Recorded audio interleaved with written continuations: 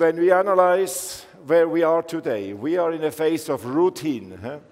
I treat myself about 150 patients a year, mainly implant patients, more than 500 at the department.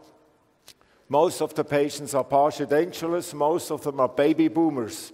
That means average age of our patients is about 60 years.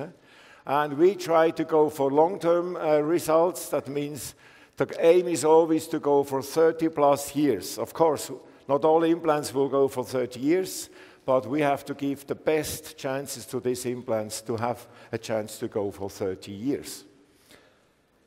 When you do treatments like this, and we will come back to that point at the end, then you can achieve remarkable clinical outcomes. Patients are very satisfied, patients are very positive for it, and of course they share that with their family members, their friends, so that helps to have implanted with a good reputation. Unfortunately, we see more and more cases like this. And obviously we are like a center how to fix these disaster cases in Bern. And I have the privilege that I treat most of these patients together with Professor Belser, who is now a visiting professor in Bern. Before he has been in Geneva, that's about 2 hours away from Bern. And we started to see, I think this was one of the first patients we treated in the late 1990s.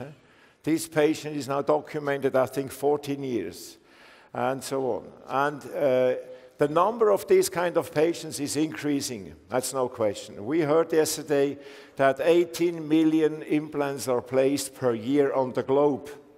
If only 10% fail, then you can see how many problems we have. Quality of treatment is most important. Education is most important to avoid this kind of disaster.